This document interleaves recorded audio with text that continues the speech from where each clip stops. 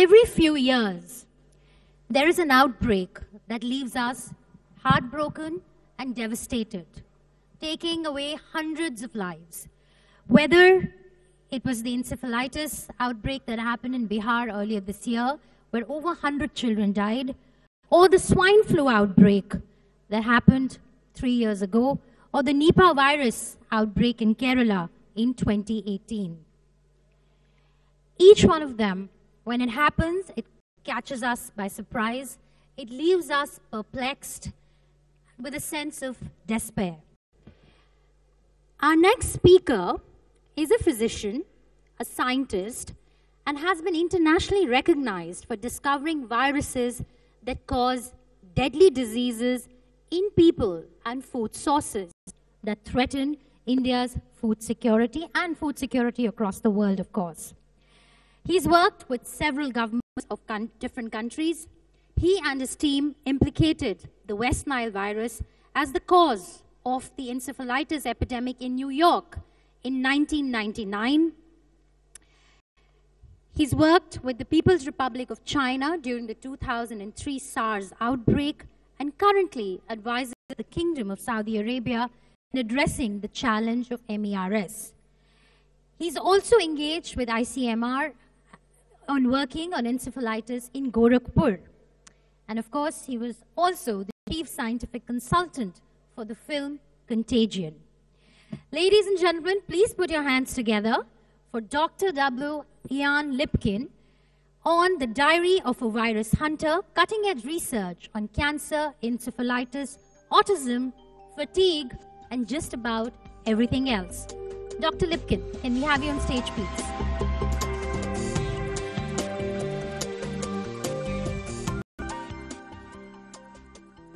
Thank you very much for that generous introduction and these beautiful pictures. My talk today is going to be really at 10,000 meters because I don't have a lot of time. I'm going to try to cover during the first part the ways in which we recognize and appreciate infectious agents, not only as causes of acute disease that we recognize as infectious, but also some of those where it's more difficult to make the connection, like autism and cancer. And then I'm going to spend the second portion talking about viruses in a different way, thinking about social media and the ways in which we can use models of infectious diseases to understand political instability, racism, hatred, and so forth.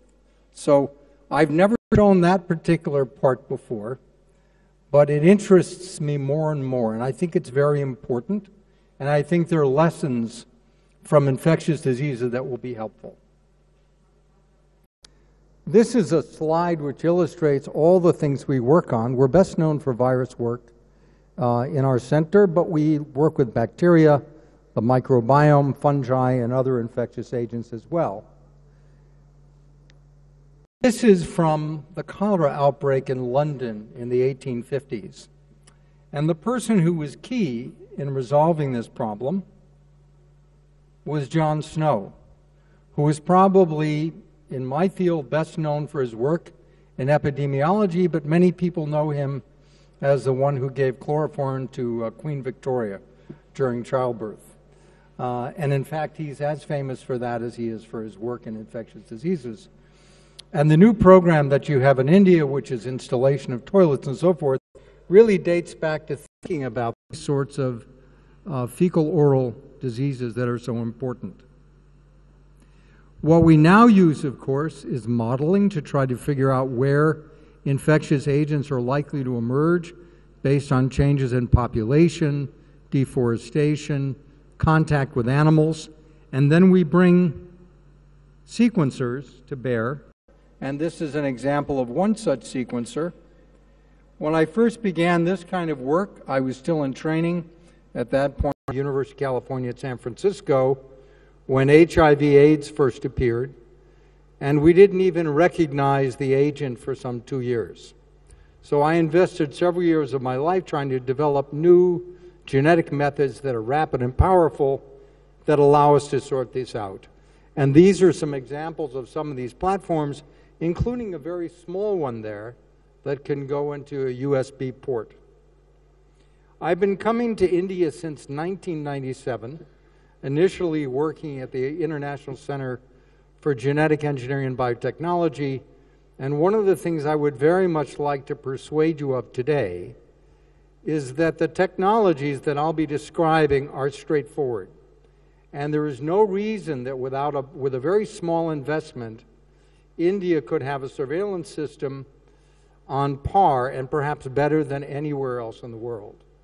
And if there are any philanthropists or ministers who would like to talk about how to do that, I would be very happy to meet with you during the conclave or afterward, because the time has come to address these sorts of problems. So we've discovered over 1,500 viruses. We don't even count them anymore because there are so many of them. And they're very important viruses. 10% of them, I would say, have implications for human health or for food security. The methods have become so robust now that within a period of 24 hours, for about $200 US, we can take an environmental sample, a sample from an animal or a human, and identify the agent. This is not only true with viruses, it's also true with bacteria. We can also identify antimicrobial resistance patterns that allow us to select the appropriate antibiotic. And within the next 10 years, I'm sure that when you go in to see a physician with an infectious disease, that physician will be able to tell you very rapidly not only what you have, but how it should be treated, very specifically. This is going to reduce healthcare costs. It's going to prevent pandemics. It will be very powerful. The other thing that we've transformed, I think, is the way we think about infectious diseases by focusing not only about detection of an agent, but looking for footprints after the agent is gone. So we can find small molecules called antibodies that are present long after the agent is no longer detectable with molecular methods, even those that are very robust. And we can say this is linked to cancer, this is linked to autism, this is linked to chronic fatigue syndrome. It's a whole host of things that we can try to understand. And I'm only going to be able to give you a couple of examples. The most poignant example I'm going to show you has to do with this recurrent outbreak of encephalitis in Gorakhpur that we see perhaps every 2 years. And you're more familiar with this than I am, but we were invited like 2 years ago, almost to the day, by Soumya Swaminathan, who was then the director of the Indian Council for Medical Research, to come in, to go to Gorakhpur and to try to collect samples from these children. And I will tell you that it's a heartbreaking situation when you see that you need a new building because there's so many children who are affected. And every time you have flooding, you have fleas that go from these animals that move on to these children. And we were able to identify the cause by using some very sophisticated molecular and antibody techniques, all of which should be here in India, but you don't have them for reasons which I don't understand. The most important of those were these two bacteria, Orientia and Rickettsia. Each of these targets can be treated with tetracycline drugs, very inexpensive drugs. There were also some viruses that were important too. These methods will allow you in an outbreak to figure out how these children are sick and what the appropriate drug would be. More recently in the United States, we saw a disease that looked like polio. We were unable to detect the agent using our genetic methods. By using antibodies in spinal fluid, we implicated a virus, an enterovirus called EVD68, and now we're beginning to make various vaccines directed against this particular bacterium. The other thing I'd like to stress for you is the importance of using these techniques to try to understand whether or not there's an infectious basis for some disease that we don't typically think of as being infectious, like diabetes mellitus or obesity or autism or schizophrenia. And here it's a function of looking at the genetic background of the individual, the infectious agent, and the timing of exposure. The best approach to doing this is to employ what's called a cohort. So you start studying people when they're well, you examine them on a regular basis, and when they develop a disease, you're able to go back and ask whether or not the exposure histories were different. This is a program that we've done with the government of Norway that's focused on autism and attention deficit hyperactivity disorder. And what we found when we looked back at the history that was taken in advance, so there was no subjective bias, we found that if women had a history of fever after the 12th week of pregnancy, there was a threefold increased risk in that child being diagnosed with autism. When we tried to figure out why they had fever, we identified some of these women had a history of herpes simplex, a sexually transmitted disease. Others had influenza virus. It appears not to make any difference what the agent itself might be. It's the response to that agent. This means, therefore, that we can't prevent the infection. Maybe by suppressing inflammation, you can prevent this disease. So this is not only good for public health, but it's also good economically because you save hundreds of millions of dollars annually.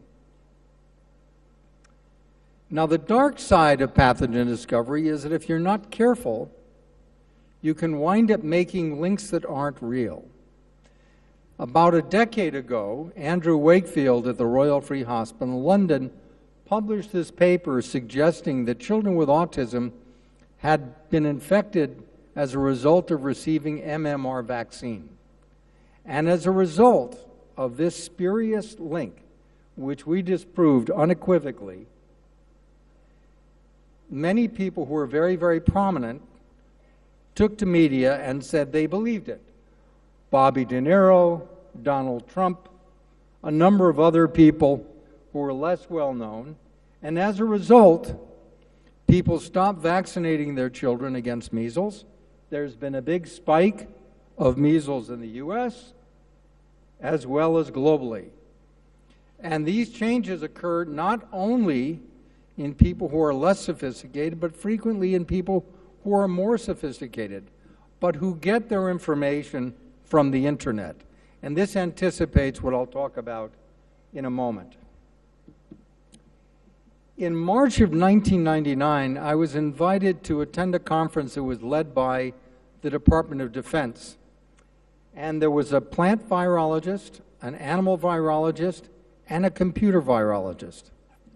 And in 1999, people weren't talking about worms and Google and all of these other things, but they anticipated that this was going to be a problem. And here is some interesting data. The whole concept of going viral is really quite new. The earliest citations date back to 1989, when people were talking about the concept of going viral in terms of thinking about advertising. How do you sell a product? In 1 minute on the internet, there are 188 million emails sent, 4.8 million graphics, 4.5 million videos on YouTube, search queries, Facebook logins, and so forth. Twitter has 330 million users. Donald Trump has 64 million followers. Modi has 50 million. These are people who get their information, which may not even be quoted accurately. Facebook, 2.4 billion users. Instagram, more than 1 billion users. 2/3 of the users are youngsters, less than 34 years of age. WhatsApp, more than 500 million users, and growing all the time. YouTube is perhaps the most powerful of all. 94% of people 18 to 44 years of age in the United States use YouTube on a regular basis. It's considered the new television, probably the most important medium. Children turn to YouTube for content. This is where they get their information. And people have recognized that YouTube can frequently be the entrance to the dark side of the internet, where they get misinformation access to drugs, all sorts of things, as well as the anti-vaccine movement, which has been promoted via these social media, and Brexit, and hatred, and intolerance, and all sorts of things. Now, how do we fight back against these sorts of things? Now, when I was introduced, this wasn't emphasized sufficiently, so I'm going to talk a little bit about it now. About 10 years ago, I began working with media, with gamers, with filmmakers, to try to ensure that the information that was being transmitted by films was not only entertaining, but accurate. I initially began with Contagion, which has been recognized as being a very sort of accurate movie. More recently with Bond 25, where I've had less control. Plague Inc., which is a game. 3 Months, which is the story about a young man exposed to HIV. And Utopia, which is about an influenza outbreak. The other thing that I've become very interested in is the concept of vaccination. You can actually vaccinate people against hatred, gun violence, and so forth. And one of the pioneers in this field is someone in the United States named Gary Slutkin, who has gone into areas characterized by gun violence, has gone around these areas, identified people who are at risk for moving into gang violence, and has found ways to talk to them, to move them back toward middle ground, to enhance tolerance, and so forth. And this is one of the things that I think we need to do, is to use this ring vaccination strategy, which was first employed for control of smallpox. But we can actually use this now to control hatred, intolerance, ignorance, anti-vaccinations, and so forth. So before I take your questions, I just want to highlight a few points. The first is that we have new methods for identifying infectious agents, directly as well as indirectly. So we can find cures for chronic diseases that plague us. Virology provides lessons for the digital era. And that's why I was alluding to these issues with respect to gang violence, hatred, and the increasing importance of Google, WhatsApp, YouTube, and others. So if we're going to survive as a human race, we're going to need to address not only infectious diseases as we traditionally think about them, but also as we think about them in a larger context, as the viruses that are infecting our social life. Thank you very much. And I wanted to leave a lot of time for questions, and I hope there will be some. Okay, the question I have is, I would like to get a bit more understanding on how virology can be used and implemented in media to reach out and talk about the outbreaks of certain viruses and how to kind of have a control over it. The way in which you move from viruses as physical constructs into thinking about how they infect, how the impact is on social media. Is that correct? Okay, so the idea, and this really began, this is not an original idea of my own, but there was a recognition that things like gun violence, the use of opiates, all, sexual mores and so forth, all spread like infectious diseases. So the way in which this is being done, treated, and so forth, initially is with education. We try to communicate through traditional media, games, movies, televisions, and such ways in which people can understand the risks that are associated with some of these kinds of social constructs. And in addition, if we can identify where this is a problem, you can actually go into communities, speak to people who are in these areas where we see violence and hatred, and we can actually have conversations with them. These sorts of things actually, in India, make a great deal of sense, because this is, in fact, how you got your liberation, was by having these sorts of people who would speak to others, and eventually you would get this whole group that would be moving up behind a common leader. Doctor, my name is Raj Chengappa, and can you hear me? Yeah. I'm with India Today magazine. My name is Raj Chengappa. I had two questions. One was, you had mentioned that in your study that autism, the parents that had an autistic child, the mother had fever during pregnancy, and therefore you found a correlation between the two. Have you been able to then, therefore, offer a cure for that particular problem? That's my first question. My second question is I'm not very smart, Okay. so I have to do them one at a time. Sure. I'll wait. I'll take the second one, of course. Sure. So the question really was, if I get this correct, is how can we use this information about the risk associated with infection to result in some sort of way in which we can reduce that risk? So the risk that I showed you was modest.